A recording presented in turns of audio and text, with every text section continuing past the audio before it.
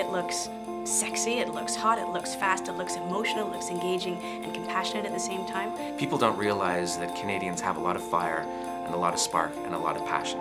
That's what drove us to tell our stories. Any series you do, you always get some fan feedback that says, it's great to see fill in the blanks. It's great to see Toronto on screen. It's great to see our issues on screen. It's great to see Canadians in a Canadian show. If we can't travel across the country physically to experience each other's culture and diversity, then we can experience that through Canadian television. I got my start working on the original Degrassi Junior High. Nobody knew it was going to be such a huge phenomenon when we were working on it, but it exploded.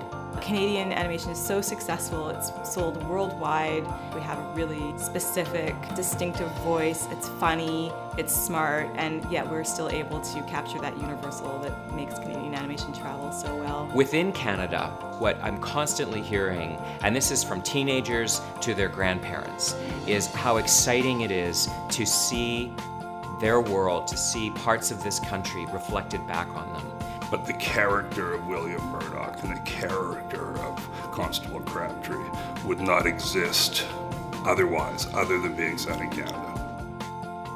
More and more, the rest of the world is learning about us and our points of view through the television that they consume. There's a level of proficiency we've reached that really is comparable to anyone in the world, and our best product is among the best product there is. It's the fact that it's been embraced internationally as something so Canadian is so gratifying.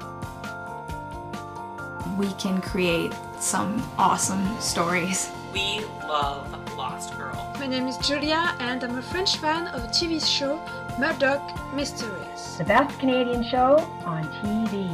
It really makes you appreciate where you come from. Hi, my name's Gina and I'm from Los Angeles, and I have to say I have massive, huge, big love for Lost Girl. I love Degrassi. I love it. I'm from Richmond Hill and my favorite Canadian television series is Flashpoint. It's great to see all these Canadian viewers showing up proudly for their own shows. If we are telling stories that are authentic to us and that are about our experience or our history or our imagination for the future, they will be fresh and they will be new because they're true. They come from us.